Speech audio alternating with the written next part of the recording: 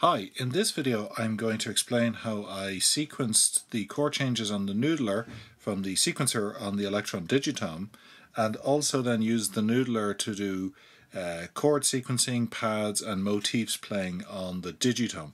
So basically you've got the noodler sending MIDI commands to the Digitone, and you've got the Digitone sending MIDI commands to the noodler, and the Digitone producing the audio. So there's a lot going on here, and it was actually quite a lot of fun to figure out how to do this, because it really showed me how flexible the noodler is in terms of its MIDI controllability, and also it was good fun to just like great sounds out of the Digitone. So let's take a look first at how the noodler is configured. Okay, so the first thing we need to do is set up the MIDI configuration on the noodler. And this USB cable is just providing power. There's no MIDI coming through it. So I'm going to be receiving MIDI clock and notes and control codes from the Digitone onto input B, where the noodler is configured to receive its MIDI clock.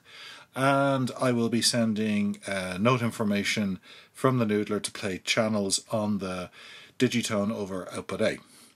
Now, obviously the noodler can control 4 different parts: a pad, a drone and 2 motifs, which correspond to, in this case, 4 different tracks on the Digitone, each of which is mapped to a different MIDI channel. So the first thing we need to do is get the MIDI configuration right on the noodler itself.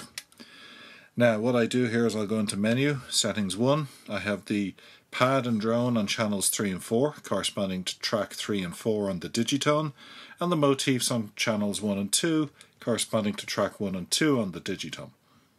They're all coming out on MIDI port A. Now the noodler itself can be controlled on channel 15. I've configured it here to receive notes and control codes on channel 15. So when the MIDI sequencer on the Digitone sends notes or control codes on MIDI channel 15, they'll be able to control what the noodler does. One of the things we can use that for is sequencing key chord changes by sending the white keyboard notes over the MIDI channel 15, which will change which of the chord progressions are playing.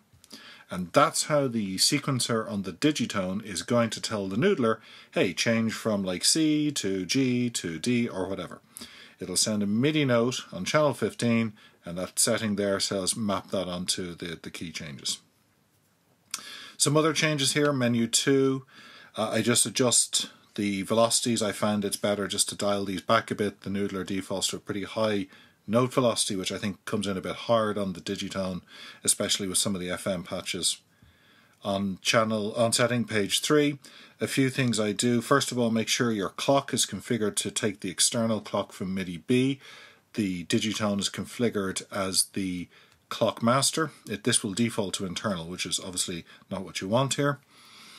And I have turned off pad quantization. I just found that the default setting here, which was I think a quarter notes, the pad changes were happening just a little out of sequence with the rest of the motif and drone changes, which led to a fairly jarring transition. So I just turned that off, which means when the chord change notes come through, the pad will change at the same time as the rest of the notes. So that's how we've configured the noodler to be controlled by the Digitone, and in turn send MIDI control codes to the Digitone. Now let's look at how we've configured the Digitone to receive all of this, and also what we did on the Digitone sequencer to control the noodler. Now let's look at how the Digitone has been configured. First thing first, let's just look at some audio samples I have here. So track 1 and track 2 are the motifs. Track 2 is a bass motif. Track 1 is going to be the lead motif. And I start with the levels on these turned down so I can kind of fade them in during the track as it comes up. Track 3 is the pad, which is this patch I have. Some nice reverb and echo on that. And track 4 is a drone.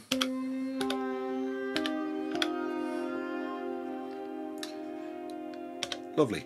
So that's the audio side of the tracks on the Digitone. Now let's look at how we've configured the MIDI. So we'll go into settings here to MIDI config, go to sync. So the Digitone is set to send its clock and also send program changes, which is going to be what we use to control the pad and other things on the noodler.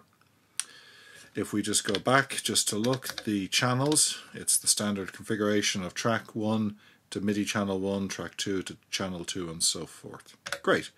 So that's how the Digitone has been set up to receive and send MIDI. Now let's look at how we actually configured the different MIDI tracks in the sequencer. We hit the MIDI button and now we're on track 1. So as you can see, MIDI track 1 here is set to channel 15, which as you remember is what the noodler's configured to receive its control codes on. So on track 1, what I did was I used control code 28. Now this corresponds to the control code for the pad position. And so in this screen here, I just set it to a default of 65, which basically puts the pad in the middle of the range for the noodler. And then for the MIDI LFO, I set it to modulate the control code value, a very slow speed, a very slow movement, and a fairly small range of movement because I didn't want the pad jumping too far to either extreme on the noodler. And also it's a free running LFO. So right now the pad is just moving slowly back and forth, ping-ponging across the screen on the noodler. So track 1 is all about controlling the pad. Now let's go into track 2. This is MIDI track 2, and I use this again, channel 15, and this is control code 36. And what I did with this is I wanted to adjust the length of the motif pattern. I wanted it to include more notes and fewer notes to kind of create this real dynamic movement in the lead motif. And this is for motif 1, the lead motif, the audio for which comes out of the audio track 1 here. So you see that's control code 36. Again, I set it to a fairly initial small value of 6, so a 6-note range. And then the LFO, again, very low speed, very small range, modulating the control code value and triggered 1 off every time a note is triggered. So it's adjusting the pad's value. So that's MIDI track 1 and 2. What did I do in MIDI track 3? This is where I actually was able to, using the sequencer, sequence the chord changes that I wanted. So we're starting on pattern 1 here, and pattern 1 just has a fairly straightforward. We start off with just a C, and that brings us on to chord progression 1, or C major. And you know, the MIDI velocity isn't important here. We're not playing notes, we're just sending the note value, and then we jump on, and that basically resets the noodler back into C major when pattern 1 starts up playing. We go into MIDI track 4 here, and pattern this track is going to also reset to C as well. Now if we went into pattern 2 like this, track 1, we would see it's D. So now we've switched chords by just sending a note here on track 1 to the noodler. It's going to switch chords whenever that trig is played.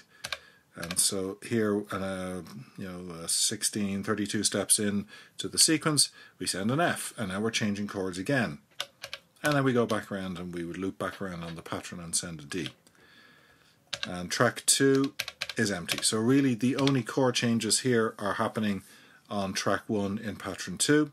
And we do the same thing in pattern 3, and you'll see I have a slightly different chord. It goes E and then G.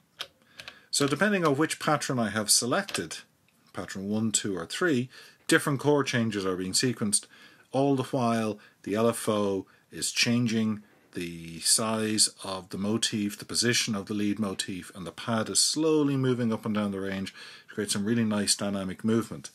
You add in some LFOs on the audio tracks themselves, and you actually are able to modulate some of the settings on the patches. You get some very dynamic sounds being sequenced very dynamically by the noodler. It's actually a whole lot of fun. You can get some pretty crazy sounds out of it. So let's take a listen to the whole thing coming together. Okay, so now with all that said, enough talking from me. Let's go in and we'll start playing. First of all, let's arm all of the parts on the noodler by pressing arm all. and hit play.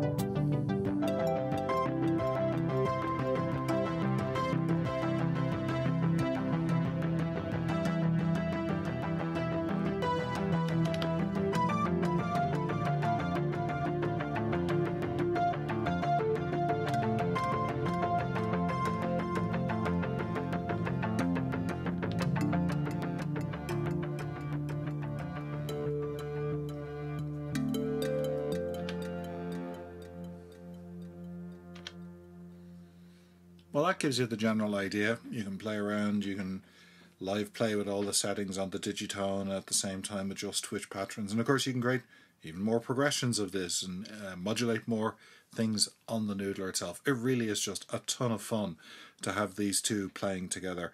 Hopefully this gave you some ideas. If you have a noodler, I have a link. If you don't have a noodler, I should say, and you want to buy one, I have a link down to Conductive Labs website below. Obviously you know where to get a Digitone, find it on any of your favourite music websites, and hopefully this will give you some ideas of how to put the two together. So have fun, and please let me know what you think in the comment section down below. Thanks for watching.